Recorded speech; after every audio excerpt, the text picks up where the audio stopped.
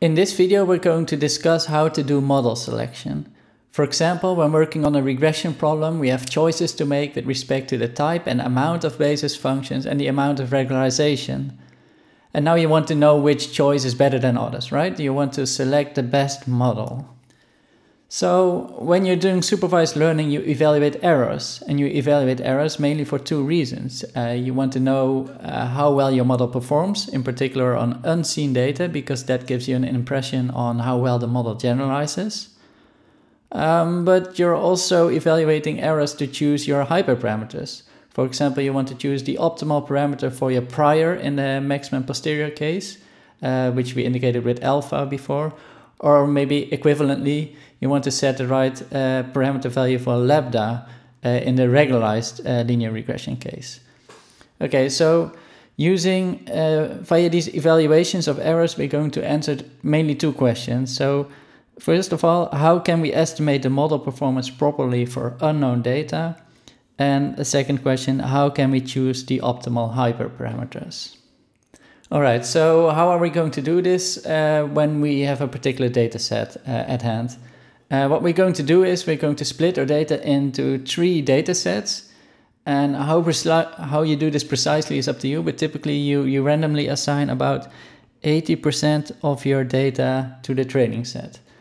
And this training set will be used to automatically optimize your model, right? This data defines the error, which you will minimize, for example, via stochastic gradient descent. So during training, we are going to minimize this error,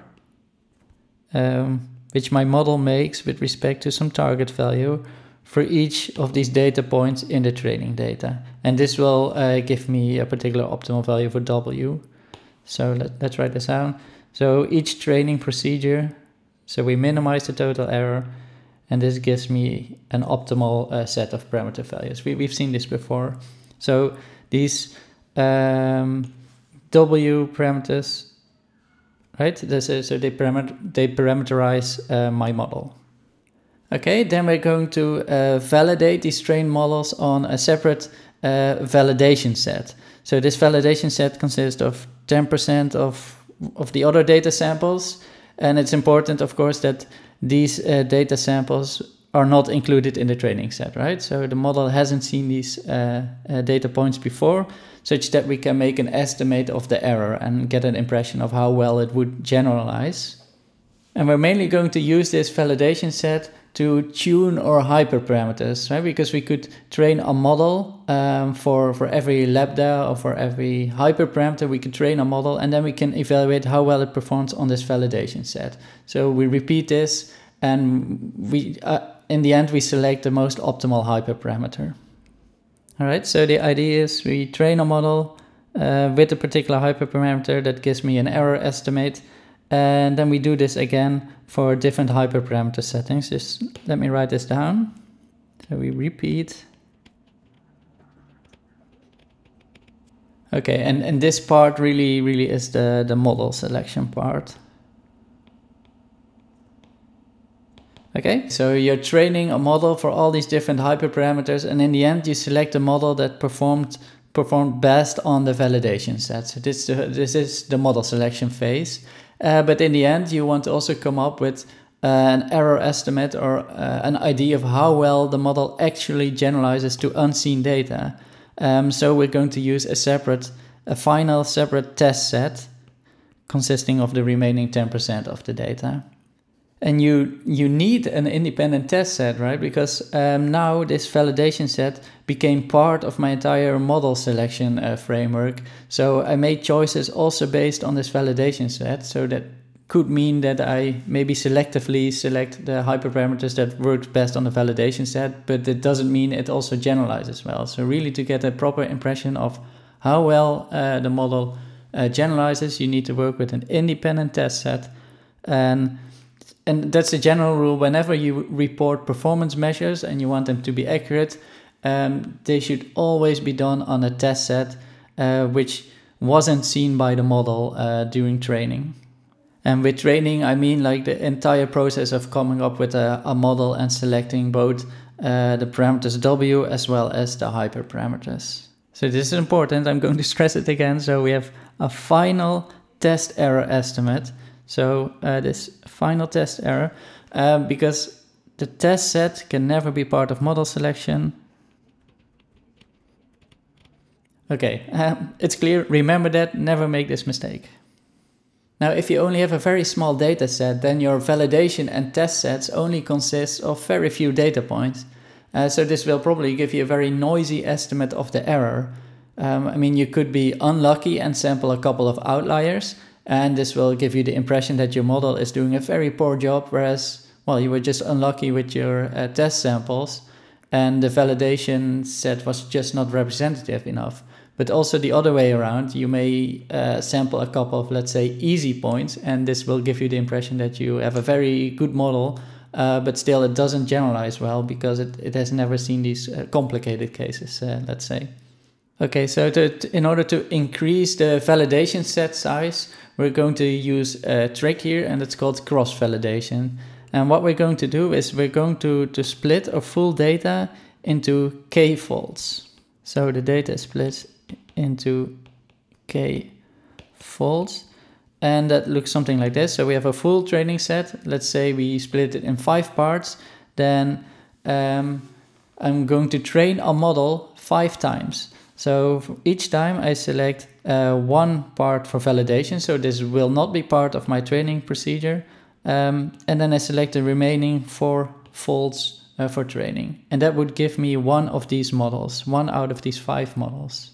We use this notation that each model indexed with -k means that this model was trained on the entire dataset without the kth fold. So if you do this k times, then every fold becomes part of the validation set once, but in each training step, each validation set isn't used of training. So in this way, every data point is used at least once for validation. So this would give me a better estimate of the error in the end. In the next slide, I'm going to make precise how exactly we're going to do this validation. Okay, but this is the general recipe.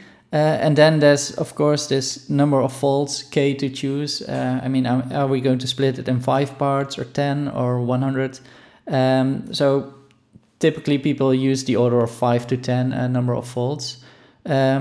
And then, of course, there's the option of doing a k is n, so a leave one out cross-validation, really meaning that we are going to use the entire data set for training and only leave one sample out, and we're going to validate my model on this one data sample. Now let's write down how exactly we're going to do this cross-validation. So we're going to make use of an indexing function. So this function assigns to each data point the corresponding fold in which it was used for validation. So each index is mapped to one out of these k numbers. So each k represents one fold. And then we're going to define the cross-validation error as follows. So we're going to take the average of all data points. So the sum I is 1 to n of my error, evaluate it like this. So what we do here, so we're going to evaluate the error for some data point, and we're going to select the model which corresponds to the model that didn't use this data point for training. So that's why we use this indexing function. So let me try to make this clear. So for example, on the right, so you have a full data set, and this particular fold was used for validation, and this was used for training. And then in a second data set, this part of the data was used for validation and the green part for training. So this would give me my model y -1. So my first k is 1 fold was left out, and this would give me the model y -2, where the second fold was left out for training, and we're going to use this data for validation. Okay, so we're going to repeat this k times. In this example, k is 5, where the red indicates the part used for validation, and the green, the data points used for training. Okay, so in our cross-validation, we're going to run over all our data points, and each data point is here treated as a validation point, and we validate it using the model which didn't use this point for training. So at some point we have, for example, this data point, xi. So we're going to select the model using this indexing function, ki, and in this case it would be 1, right? Because it was the first fold where this was used for validation. And maybe at another point we encounter this data point over here, and then my indexing function would select this particular model to use in the validation step. Okay, so it's clear that with this construction we're going to use each data point at least once in our validation step, and this would give us a more robust estimate of the prediction error. Now we're going to, so this cross-validation can be used for model selection. So that's one task which we're going to use this for, model selection. Right, so with this I mean the selection of the optimal hyperparameters, such as, for example, the number of basis functions or the regularization factor. But we may also do this to get an accurate estimate of the actual model performance. So estimate. Okay, now let's have a closer look at how we would use this in our model selection framework. So our objective would, for example, be to select the best hyperparameter alpha, right? So alpha was a hyperparameter in the maximum a posteriori case. Now I can train a model for every possible parameter alpha, and every time it will give me a new cross-validation error. And this cross-validation error was given, again, I'm going to write it down.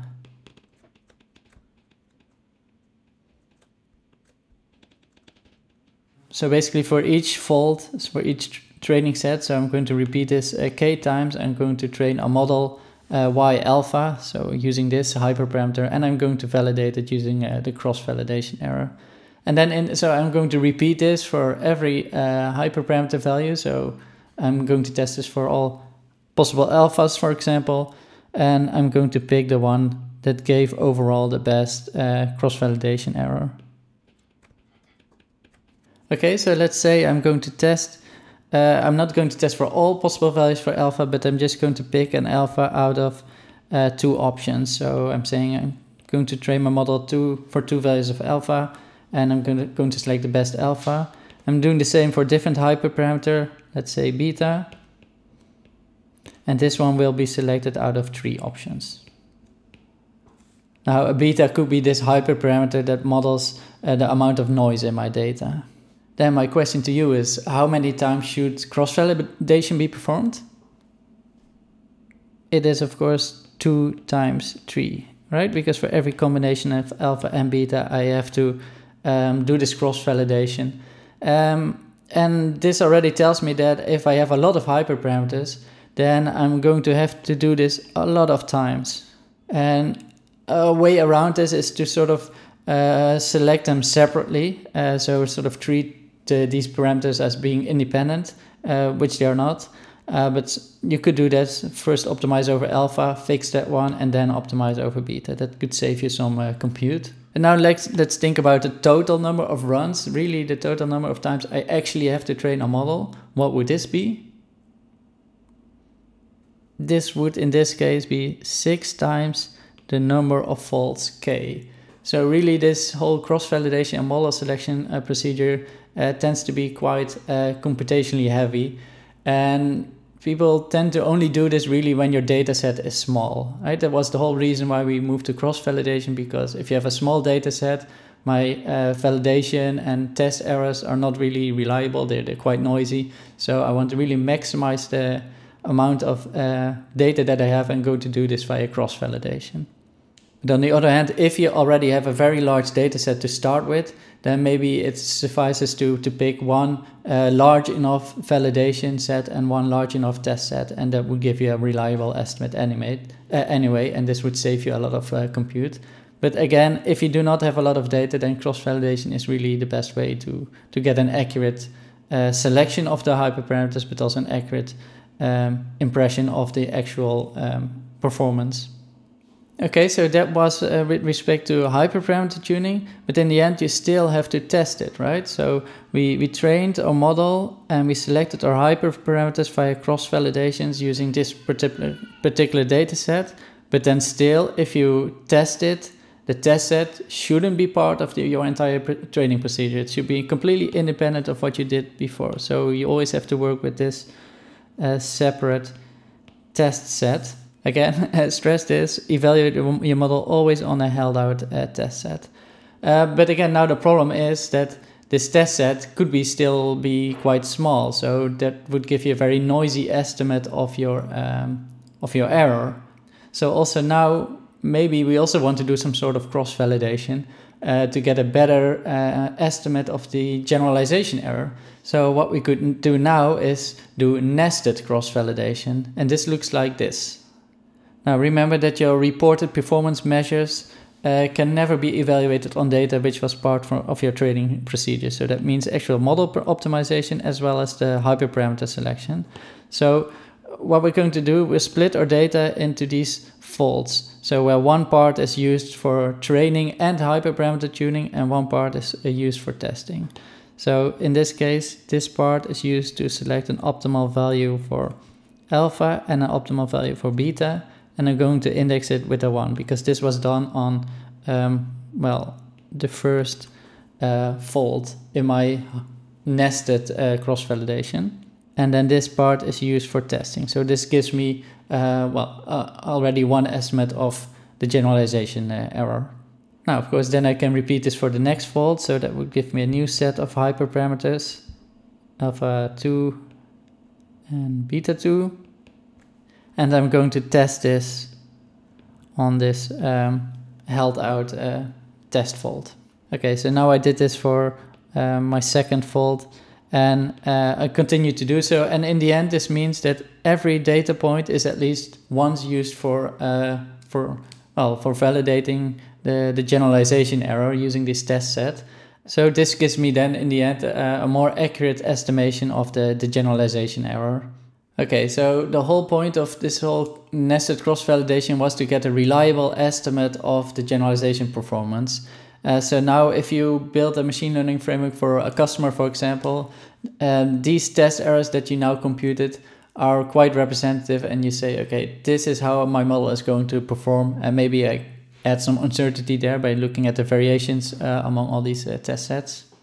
But of course, I also want to deliver the best possible product. So maybe I could still retrain the model that I'm going to deliver using all the data that I have, making a particular choice on the hyperparameters based on the analysis that we just did.